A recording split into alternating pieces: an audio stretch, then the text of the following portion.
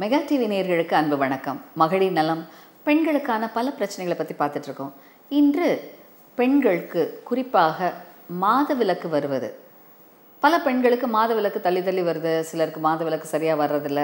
ஆனால் இந்த மாதவிலக்கு ஒரு 6 மாதத்திற்கு மேல் வராமல் இருந்தால் இது ஒரு குறிப்பான விஷயமாக நம்ம நினைக்கிறோம். இதில் முக்கியமாக ஒரு பெண்கள் அவர்களோட வயதுக்கு ஏற்ற அளவில் பார்க்கும்போது இந்த மாதவிலக்கு ஏன் வருவதில்லை, ஏன் சரியாக வர்றதில்லை, இர்ரெகுலராக வர்றது வேறு விஷயம், மாதவிலக்கே வராமல் இருப்பது வேறு விஷயம். ஸோ இந்த வகையில் ஒரு பெண்ணுடைய வாழ்க்கை காலகட்டத்தில் எந்தெந்த காலகட்டத்தில் இந்த மாதவிலக்கு கரெக்டாக வரணும் அப்படின்றத எடுத்துக்கிட்டிங்கன்னா, ஒரு பெண் பருவம் அடைகிறது சாதாரணமாக பொதுவாக ஒரு 14 வயதான பெண்ணுக்கு கண்டிப்பாக மாதவிலக்கு வருவதற்கான வாய்ப்புகள் அதிகம். கிட்டத்தட்ட 70% பெண் குழந்தைகள் எந்த பிரச்சனையும் இல்லைன்னா 14 வயதில் பருவம் அடைந்துருவாங்க. இந்த 14 வயது வரைக்கும் பருவமடையவும் இல்லை, பருவமடைவதற்கான முதல் அறிகுறியான சில மாற்றங்கள். யூஸ்வலாக பருவம் அடைகிறது ஒரு பெண் குழந்தை என்னாகும், சடனாக ஹைட் கூடுவாங்க, வெயிட் கூடுவாங்க, அதை க்ரோத் ஸ்பர்ட்னு சொல்கிறோம். இந்த க்ரோத் ஸ்பர்ட் யூஸ்வலாக ஒரு 12-13 வயசில் ஸ்டார்ட் ஆகும். அப்போ இதோட அடுத்த கட்டமாக மார்பக மாற்றங்கள் வரலாம். மார்பகத்தில் பிரெஸ்ட் பட் என்லார்ஜ் ஆகும். அதுக்கு அடுத்த கட்டமாக பியூபிக் ரீஜனில் அந்த முடி வளர்ச்சியில் வித்தியாசங்கள் வரும். அதுக்கு அடுத்த கட்டமாக தான் மாதவிலக்கு வரும். ஸோ பியூபர்கி, திலார்கி, அதுக்கப்புறம் தான் மெனார்கி. இதை தான் நாங்கள் பியூபர்கினா அந்த திலார்கினா பிரெஸ்ட் சேஞ்சஸ், அதுக்கப்புறம் ஹேர் டிஸ்ட்ரிபியூஷன் சேஞ்சஸ், அதுக்கப்புறம் தான் ஒரு பெண்ணுக்கு மாதவிலக்கு வரும். ஸோ 14 வயதில் எந்தவித மாற்றங்களும் இல்லாமல் ஒரு பெண்ணுக்கு இருந்தால் கண்டிப்பாக இந்த பெண்ணுக்கு மாதவிலக்கு வருவதற்கான அறிகுறி இல்லை என்பது தெளிவாக தெரியும். நீங்கள் கண்டிப்பாக மருத்துவர் அணுகணும். ஒரு 16 வயது பெண், எல்லா மாற்றங்களும் நல்லாயிருக்கு, இந்த பொண்ணுக்கு வளர்ச்சி நல்லாயிருக்கு, உடல் வளர்ச்சி நல்லாயிருக்கு, மார்பக வளர்ச்சி நல்லாயிருக்கு, இந்த ஹேர் டிஸ்ட்ரிபியூஷன்லாம் கரெக்டாக இருக்குது. ஸோ இதெல்லாமே கரெக்டாக வந்துட்டுருக்கு. க்ரோத் ஸ்பர்ட், அந்த பிரெஸ்ட் சேஞ்சஸ், பியூபர்கி எல்லாம் கரெக்டாக ஆனால் பீரியட்ஸ் மட்டும் வரல. ஸோ இப்படிப்பட்ட சூழ்நிலையில் 16 வயதான பெண்ணுக்கு மாதவிலக்கு வரல, எல்லா மாற்றங்களும் நல்லா இருக்குது அப்படின்னா கண்டிப்பாக மருத்துவர் அணுகணும். 3வது, மாதவிலக்குலாம் மாதம் மாதம் கரெக்டாக வந்துட்டுருக்கு ஒரு பெண்ணுக்கு, சடனாக 6 மாதம் வரைக்கும் வரல, கர்ப்பம் இல்லை என்ற நிலையில் இதோட முக்கியத்துவம் கண்டிப்பாக உண்டு. ஒரு 6 மாதத்திற்கு மேல் ஒரு பெண்ணுக்கு வராவிட்டால் கண்டிப்பாக இது என்ன பிரச்சனை, ஏன் வரல என்பதை கண்டிப்பாக இவாலுவேட் பண்ணணும். ஸோ இந்த வகையில் இந்த மாதவிலக்கு வராது தான் எமெனோரியான்னு சொல்கிறோம். எமெனோரியானா மென்சஸ் இல்லை, மெனோரியானா மென்சஸ் நிறையா வருது, மென்சஸ் இல்லாதது எமெனோரியான்னு சொல்கிறது. ஸோ இந்த எமெனோரியாங்கிறது ஒரு 6 மாதத்துக்கு மேலே அந்த பெண்ணுக்கு வரலனாலே இது ஒரு அமெனோரியான்னு சொல்கிறோம். இதுக்கு பல காரணங்கள் இருக்குது. ஸோ ஒரு பெண் குழந்தை பருவம் அடையாததுக்கு பல நேரங்களில் பலவிதமான லெவல் ஆஃப் பிரச்சனைகள் வரலாம். ஸோ ஒரு பெண் குழந்தை பெற்ற தாய்க்கு கண்டிப்பாக இந்த குழந்தைக்கு இந்த ஒரு மாற்றம் இல்லை, 14 வயசு ஆகுது, குழந்தை வளரலை, ஹைட் அதே ஹைட் இருக்காங்க, உள்ளியாக தான் இருக்கிறாங்க, பிரெஸ்ட்டில் சேஞ்சஸ் இல்லை, இப்படிலாம் இருந்தால் கண்டிப்பாக பார்க்கணும். ஏன்னா இத்தகைய பெண்ணுக்கு அந்த இனிஷியேட் பண்ணுற பிட்யூட்ரியில் ஏதாவது பிரச்சனைகள் இருக்கலாம். மூளையின் அடித்தண்டுவடத்தில் இருக்கிற சிறு மூளையில் இந்த மாற்றங்கள் ஏதாவது அந்த ஹார்மோன் உள்ள வளர்ச்சிக்கான அந்த பிட்யூட்ரி ஹார்மோன்ஸில் குறைபாடுகள் இருந்தால் இந்த பெண் குழந்தைகளுக்கு வரலாம். அதாவது ஹைப்போதலாமிக் ஹைப்போகொனாடிசம் சொல்கிறோம். ஸோ இந்த விதத்தில் ஒரு பெண் குழந்தை 16 வயது வரைக்கும் எந்த மாற்றங்களும் இல்லாமல் இருந்தால் சில பிரச்சனைகள் ஏற்படலாம். அதாவது குறிப்பாக இந்த மூளையின் அடித்தண்டுவடத்தில் இருக்கிற மூளையில் ஏற்படுற சில மாற்றங்கள்னால இந்த ஹார்மோன் சுரப்பு குறைவாவதுனால பிட்யூட்ரிலேருந்து அந்த வர்ற ஹார்மோன் குறைவாகி ஹைப்போகொனடோட்ரோபிக் ஹைப்போகொனாடிசம் சொல்லுவோம். அதாவது இந்த ஹைப்போதலாமஸில் உள்ள பிரச்சனைகள், குறிப்பாக சின்ன வயசில் பார்த்திங்கன்னா ஏதாவது அந்த குழந்தைங்களுக்கு மூளை காய்ச்சல் வந்திருக்கலாம், தலையில் ஏதாவது அடிபட்டிருக்கலாம், பல நேரங்களில் அந்த மூளையில் ஏற்படுற சில மாற்றங்கள்னாலையும் இந்த மாதிரி பிரச்சனைகள் ஏற்படலாம். சில நேரம் அந்த குழந்தைங்களுக்கு சின்ன வயசில் ஏதாவது ரேடியேஷன்ஸ், எக்ஸ்ரே கதிர்ச்சி தாக்கம், மற்றும் சில நேரம் தலையில் அடிப்பட்டது, பல நேரங்களில் இன்ஃபெக்ஷன்ஸ், இந்த மாதிரியான பிரச்சனைகள்னாலே இந்த குழந்தைகளுக்கு அந்த மாதிரி பிரச்சனைகள் ஏற்படலாம். 2வது, இந்த வளர்ச்சிலாம் நல்லாயிருக்கும், இந்த ஹார்மோன்லாம் நல்லாயிருக்கும், ஆனால் இந்த பெண்ணுக்கு மாதவிலக்கு வராது. ஸோ இதற்கு அடுத்த கட்டமான பிரச்சனை அந்த பிட்யூட்ரியில் ஏற்படுற சில கட்டிகள், அதாவது பிட்யூட்ரியில் ஏற்படுற சில டியூமர்ஸ், கிரேனியோஃபெரிஞ்சியோமான்னு சொல்லுவாங்க. அந்த கிரேனியோஃபெரிஞ்சியோமான்ற டியூமர் பொதுவாக இந்த பிட்யூட்ரியில் இருக்கிற ஒரு ஹார்மோன் வெளியாகுவதை தடுக்கக்கூடிய ஒரு டியூமர். இதை macro adenoma, micro adenoma of pituitary அப்படின்னு சொல்கிறோம். கிரேனியோஃபெரிஞ்சியோமான்னு சொல்லுவோம். இந்த டியூமர் இந்த கட்டிகள் இந்த பிட்யூட்ரியை பாதித்தால் இந்த பிட்யூட்ரி சுரப்பு குறைவாகி இந்த பெண்ணுக்கு மாதவிலக்கு வருவது வராமல் போகலாம், இல்லை கொண்டு இருந்தது நிற்கவும் செய்யலாம். ஸோ தலாமஸில் உள்ள பிரச்சனைகளாக இருக்கலாம், அல்லது இந்த பிட்யூட்ரியில் உள்ள பிரச்சனையாக இருக்கலாம், இவை இரண்டும் நன்றாக இருந்தால் சினைப்பையில் ஓவரியில் ஏற்படுற பிரச்சனையாக இருக்கலாம். ஓவரியில் எப்பயும் இந்த ஈஸ்ட்ரஜன் ப்ரொஜெஸ்ட்ரான் செக்ரேட் ஆகிறதுக்கு சில செல்ஸ் இருக்கும். இந்த ஓவரியோட நம்ம கருமுட்டைகள் இருக்கும். இந்த முட்டைகள் இல்லாத பெண்கள், குறிப்பாக ஒவேரியன் இன்சஃபிஷியன்சின்னு சொல்கிறோம். அந்த ஒவேரியன் இன்சஃபிஷியன்சினா என்னென்னா, இவர்களுக்கு பிறக்கும் போதே ஒரு தாய் வயிற்றில் இருக்கும்போதே 4 மாத கருவாக இருக்கும்போது ஒரு குறிப்பிட்ட எண்ணிக்கை முட்டைகள் வரும்.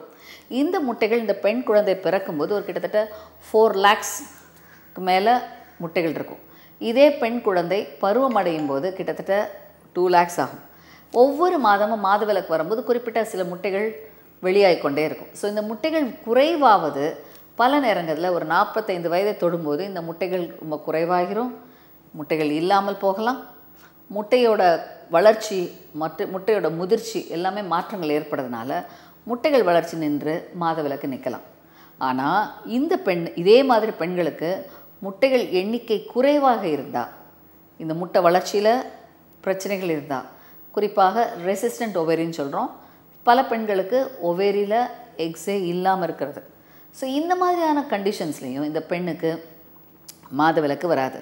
ஹார்மோன்ஸ் கரெக்டாக இருக்கும், அந்த முட்டை வளர்ச்சியை தூண்டுறதுக்கான FSH LH நிறையா இருக்கும். ஆனால் முட்டைகள் வளராது. ஏன்னா முட்டைகள் இல்லாத நிலை. இதுதான் பல பெண்களுக்கு ஏற்படுற ஒரு சில சினைப்பையில் ஏற்படுற முட்டைகள் குறைபாடுகள். இது பொதுவாக 2 விஷயத்தினால வரலாம். ஒன்று ஜெனட்டிக்கலாக வரலாம். ஜெனட்டிக்கலாக குடும்பங்களில் வழிவகைகளில் அந்த எக்ஸ் குரோமோசோம்ஸ் தான் நம்ம முட்டைகளை உருவாக்குவது. இந்த எக்ஸ் குரோமோசோம்ஸில் பிரச்சனை ஏற்பட்டால் பல நேரங்களில் இந்த ப்ராப்ளம் வரலாம். இந்த எக்ஸ் குரோமோசோம்ஸ் பிரச்சனை டர்னர் சிண்ட்ரோம் சொல்கிறோம். அந்த டர்னர் சிண்ட்ரோமில் என்ன ஆகும்னா, இந்த எக்ஸ் குரோமோசோம்ஸோட எண்ணிக்கை குறைவாக இருக்கும். 45 தான் இருக்கும். நம்ம யூஸ்வலாக 46 XX தான் ஒரு பெண்ணுடைய குரோமோசோமல் எண்ணிக்கை. ஆனால் இந்த பெண்களுக்கு 45 X மட்டும் இருக்கும், 1 X தான் இருக்கும். ஸோ அந்த ஒரு குரோமோசோமோட அதோட இதுவே இல்லாததுனால பல நேரங்களில் கர்ப்பப்பை வளராது, கருமுட்டைகள் இல்லாமல் போகலாம். கருமுட்டை வளர்ச்சிக்கான விஷயங்களும் மாற்றங்கள் இல்லாமல் இந்த பெண்ணுக்கு சினைப்பையெல்லாம் சுருங்கி முட்டைகளே குறைவாகவும் ஏற்படலாம். இதே பெண்ணுக்கு பருவம் மாதவிலக்கு நிற்கிற ஸ்டேஜ் ஒரு 38, 39 பார்த்தீங்கன்னா பல நேரங்களில் இந்த முட்டைகள் இயற்கையாகவே குறைவாகிறதுனால இவர்களுக்கு இயற்கையிலே மாதவிலக்கு தள்ளி வரலாம், சில நேரம் வராமலும் போகலாம். ஸோ முட்டைகள் இருந்து தீர்ந்து போகும் நிலை வயது கூடின பெண்களுக்கு. முட்டைகள் குறைவாக இருந்து அது குறைவான அளவு கூட ரொம்பவும் குறைவாக இருக்கிற பெண்களை சிறிய வயதில் ப்ரீமெச்சூர் ஓவேரியன் இன்சஃபிஷியன்ஸ் சொல்கிறோம். ஸோ இந்த பெண்களுக்கெலாம் ஒன்று மாதவிலக்கு வந்துகிட்டே இருக்கும், வராமல் போகணும். இந்த மாதிரி பெண்களுக்கு சிலருக்கு மாதவிலக்கே வராது. ஸோ இந்த வகையில் இந்த பெண்ணுக்கு மாதவிலக்கு வந்துக்கிட்டு இருந்த பெண்ணுக்கு மாதவிலக்கு வராமல் போகலாம். ஸோ முட்டைகள் குறைவாக இருக்கிறதுனால இந்த பெண்களுக்கு ப்ரீமெச்சூராகவே அந்த எக்ஸ் இல்லாமல் போகலாம். இதுதான் ப்ரீமெச்சூர் ஓவேரியன் இன்சஃபிஷியன்சின்னு சொல்கிறோம். ஸோ இதற்கு குறிப்பான காரணம் அந்த எக்ஸ் குரோமோசோம்ஸில் ஏற்படுற சில மாற்றங்கள். இது குடும்பங்களில் பார்க்கும்போது இந்த டர்னர் சிண்ட்ரோம் அந்த எக்ஸ் குரோமோசோம் ஒன்று தான் இருக்கும். அந்த எக்ஸ் குரோமோசோம் சரியாக இல்லைன்னா முட்டைகள் குறைவாக இருக்கும். Another condition fragile X syndrome சொல்லுவோம். குரோமோசோம் இருக்கும், ஆனால் அதோட செயல்பாடு சரிவர இருக்காது. இந்த மாதிரியான ப்ராப்ளம் இருக்கிற பெண்களுக்கு கூட இந்த மாதிரி ப்ரீமெச்சூர் ஓவேரியன் இன்சஃபிஷியன்சி ஏற்படலாம். சில நேரங்களில் அந்த எக்ஸ் குரோமோசோம்ஸை சில நேரங்களில் அதோட வளர்ச்சியிலும் குறைபாடுகள் ஏற்படுறதுனால சரி வராமல் போகலாம். இது யூஸ்வலாக ஜெனட்டிக்கலான பிரச்சனைகளாக இருக்கும். ஸோ இது தவிர பல பெண்களுக்கு இந்த எக்ஸ் குரோமோசோம்ஸோட குறைபாடுகள், அதாவது என்ன குறைபாடுகள் அப்படின்னா, இந்த குரோமோசோம்ஸோட எண்ணிக்கையும் அதில் இருக்கிற அந்த நியூக்ளியோடைட்ஸோட மாற்றங்களும் ஏற்படுறதுனால இது சரியான முறையில் செயல்படாமலும் பல நேரங்களில் இந்த முட்டைகளோட வளர்ச்சி இல்லாமலும் முட்டைகள் அழிந்தும் போகலாம். ஸோ இவையெல்லாம் ஓவரியில் ஏற்படுற விஷயங்கள். சில நேரம் இந்த ஓவரியில் ஏதாவது ஒரு இன்ஃபெக்ஷன்ஸ், சொத்துக்கள், ஊஃப்ரைட்டிஸ் சொல்கிறோம், இந்த மீசில்ஸு மம்ஸ்லாம் வரும்போது சில நேரம் சினைப்பையும் பாதித்து அந்த சினைப்பையில் இன்ஃபெக்ஷன் ஏற்பட்டு அந்த இன்ஃபெக்ஷன்ஸ்னால இந்த முட்டைகள் வளராமலும் முட்டைகள் அழிந்தும் போகலாம். இது ஒரு சில காரணங்கள்.